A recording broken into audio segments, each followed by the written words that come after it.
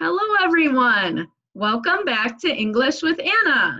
Today we are going to do some reading practice. Today I have a story for you called Joan's Home. Joan's Home. Before we do the reading, I want to be sure to give credit to Marshall Adult Education. Marshall Adult Education created this story. So let's go ahead and read together. First, we have a pre-reading question. So pre-reading means before we read. So here we have a question. Who do you think lives in Joan's home?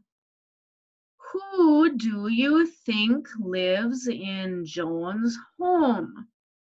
So this is Joan. Joan is the woman. Joan is the mother. And who do you think lives in Joan's home? Who do you think these people are? So we're not sure. We have to read the story. But we probably think maybe these are Joan's children. Maybe some of Joan's children in the picture. And here we have some definitions. Definitions means, what do the words mean? What do the words mean? So here we have two new words. Share. Share. Share means to use or take part in together. Let me give an example. If we eat together with a group, we can say, I share a meal with my family. I share dinner with my family. It means we eat together. Or we share a house. My father and I share a house. It means we live in the house together. Team. Team. A group of people who work together. A group of people who work together. So in this picture, we might say, this family is a team. They work together in their home. Maybe they cook dinner together. They clean the house together. They talk together. They are a team of people. So now we're going to do the reading. I want you to go ahead and listen. Please listen first, and then later you can go back and watch the video again and try reading along with the video. So please listen first. Reading. Joan has a large family living in her home. Joan has 6 children.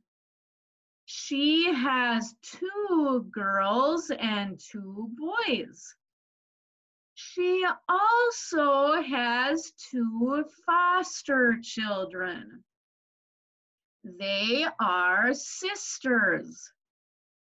Joan lives in a big house. She needs a lot of space for her family. The house has 4 bedrooms. Joan has her own bedroom. Joan's sons share a bedroom. The girls sleep 2 in each room. The 2 bathrooms are busy in the morning. The kitchen is large. Many people can be in it at the same time. This is a good thing. Each person has a task at mealtime. They work as a team. Joan and her oldest daughter cook and serve the meal. Some of the kids set the table. The other kids wash dishes when the meal is over.